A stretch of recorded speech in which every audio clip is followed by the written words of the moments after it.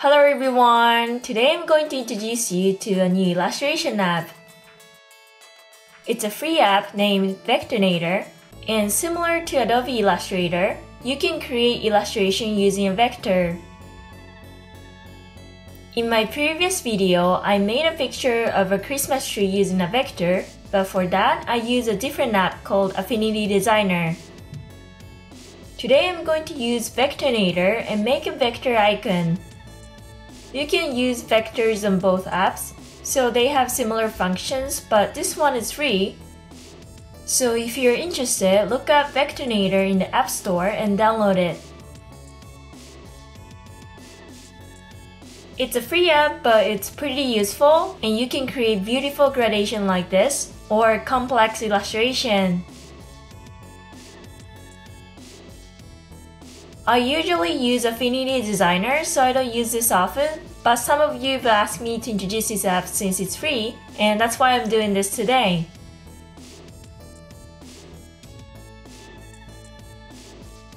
Today I'm going to create an icon of a ship with beautiful gradation like this.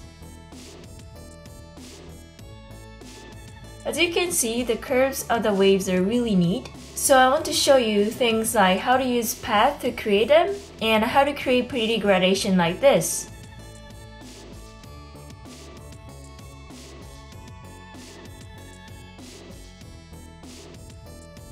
Okay, let's get started. Open Vectornator and let's make a canvas first. You can do this by tapping the plus icon at the top right corner. This time we are going to choose a custom size, but you can import from your photos or the cloud if you want to here.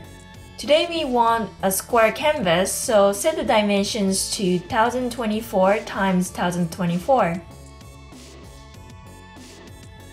When you open the canvas, you'll see the screen first. But you can use the toolbar on the left to select tools, draw paths, and add text. On the right, there are tabs like these, and each of them has a panel. You can paint and select color, add images, and change the order of layers from here. The settings can be done at the top left corner. There is a gear icon here, and when you tap it, you can change the settings of the canvas. For example, you can add grids, change the background, and adjust the size of the canvas. You can also change the settings of CMYK here, which is really impressive for a free app, so if you want to print, turn the CMYK on to make things easier. Okay, I'm going to start working on the design now. You get layer 1 by default, so we'll start off by drawing here. When you want to draw circles, you can tap the second icon from the bottom, which is the shape tool, and select the shape you want to add and drag it on the canvas to draw it. If you keep one finger on the screen while dragging the shape, you can make a perfect circle like this. Let's draw a perfect circle like this and place it in the center. When you want to add color, open the first panel on the right, and you can change the color fill or the color of the line. So first, let's change the color fill by selecting a color from the color picker.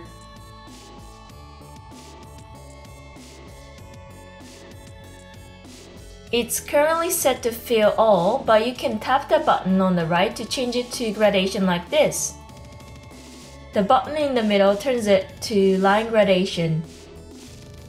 And you can change the color by using the color picker below. You can also change the white part to another color as well.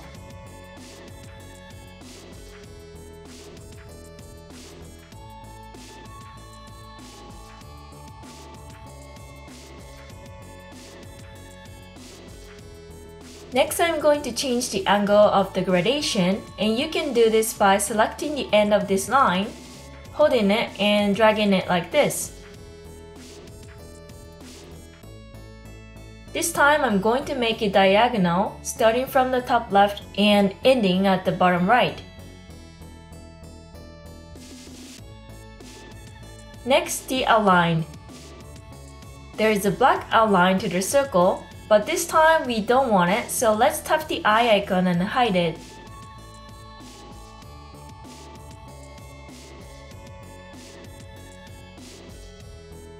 When you're done, let's move on to the waves. We are going to use the pen tool to make the waves. It's the fourth tool from the top on the toolbar. Let's start drawing the curves of the wave. First, draw a dot on the left and stretch it to the right. Then, do the same but slightly higher this time. Repeat this and you get a curve that looks like a wave.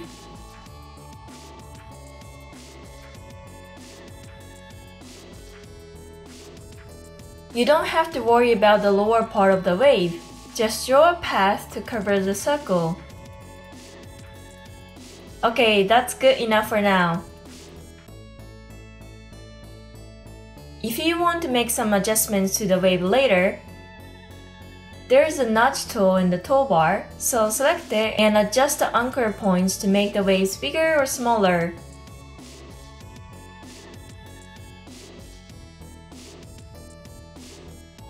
We are going to add some gradation to this object as well. Take the gradation tool and adjust the angle to a vertical gradation. Then change the color. Let's make the light blue gradation to a darker blue.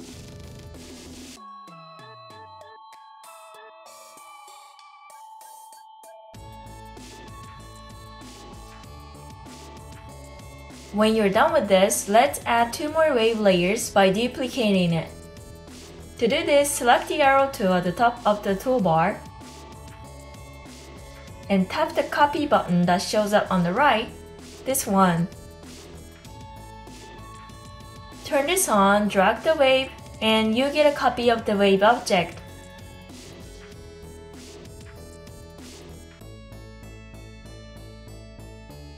While the copy function is turned on, when you try to move the object, it copies it instead, so be careful when using it.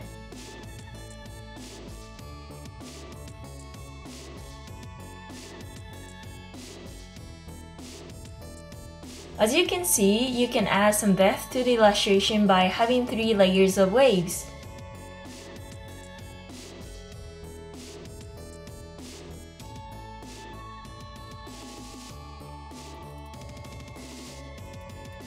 Next, let's draw the ship. Select the shape tool in the toolbar and pick the rectangle tool to add one to the picture.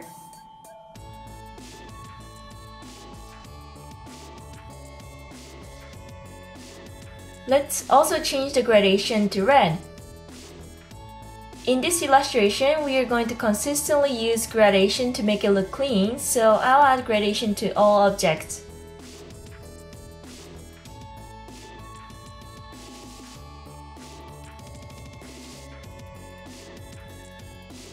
Now I want to change the rectangle to trapezoid, so let's select the notch tool again and move the anchor points so that it looks more like a ship.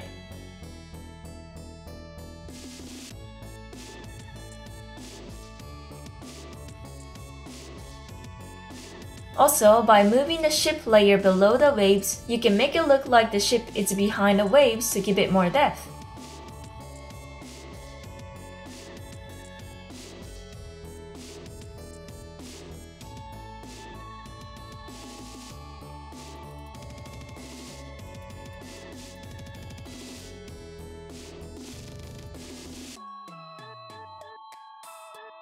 Next, let's draw the sail. Let's use the pen tool, the 4th tool in the toolbar from the top. Watch closely. I'm going to draw a triangle, but when doing this, I want to make it curvy. First, add 2 dots parallel to the line, and when you add the 3rd one, pull it to the right. Then you get a curve like this. So take the pen off the screen and tap the 1st dot to connect all the dots and finalize the shape. This is how you use the pen tool. It's called the Bezier curve, and you might be familiar with it if you have used Illustrator, but it might take some time to get used to the pen tool. There are some rules and patterns when using the pen tool, so it might take some time for you to understand that, but by using this, you'll be able to make really neat lines and curves, so I hope you practice using it.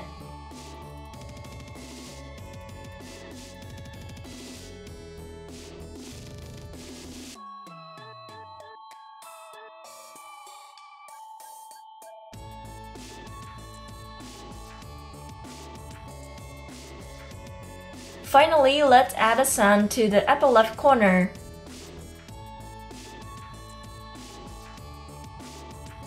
First, select the circle tool and add a white circle to the canvas.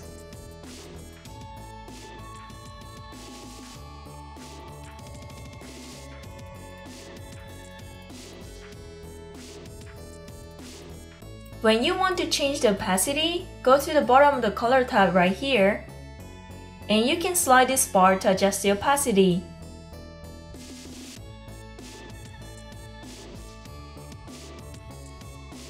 Now I'm going to make 3 duplicates of the circle. To do this, select the circle, turn on the copy function, and drag the circle. Repeat this 3 times.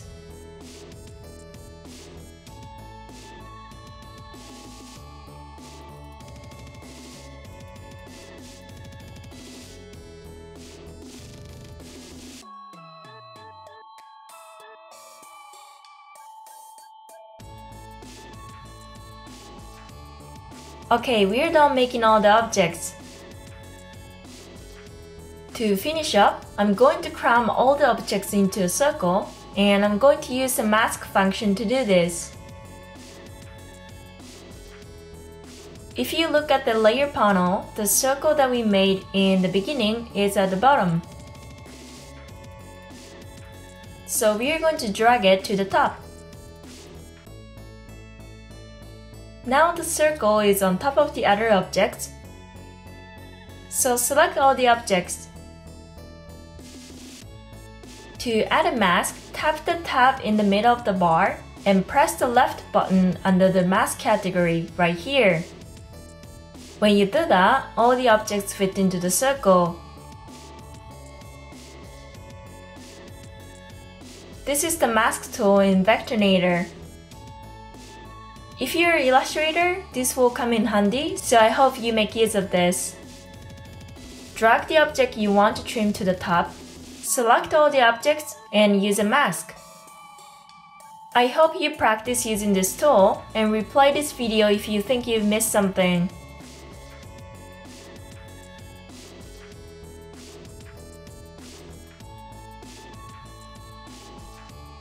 As a final touch, I'm going to add shadow gradation.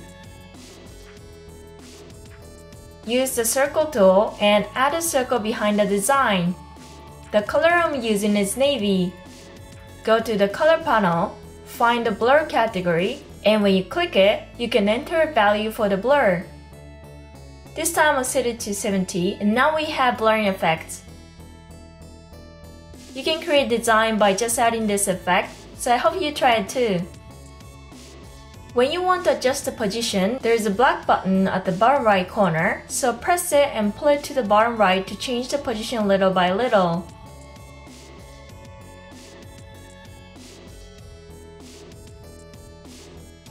You could use the pen to just drag the object, but you might end up moving other objects that you didn't want to move, so if you're going to run only one object, use this black button to drag it.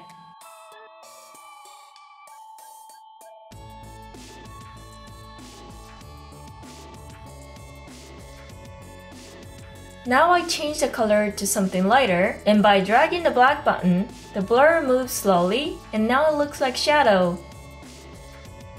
If you're a designer, I think you know that pixel makes a huge difference, so I hope you use this.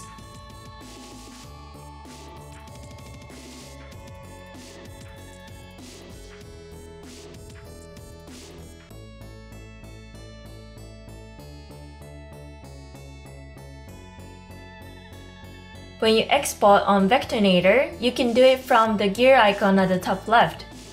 tap the gear icon and you see the export category with a list of file formats like JPEG, PNG, or SVG. But what's interesting here is that you can export it in the Adobe Illustrator and iFormat.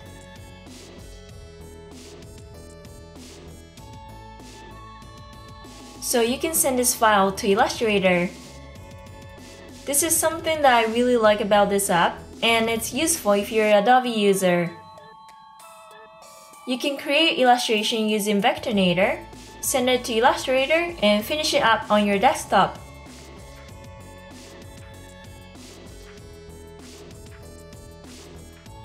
Okay, the exported file looks like this. The lines are drawn using a vector, so even when you zoom in, you can see that they are completely smooth. Vectors are just lovely. If you want to create an icon with smooth lines, I suggest you check out Vectornator. Okay, that's all for today. In my iPadmate online community, I post some tutorial videos that are exclusive to members, so if you want to master iPad design, please take a look. I'll leave the details in the description box. Thank you for watching my video. Please give it a thumbs up if you like this video. I'll see you in the next video. Bye bye.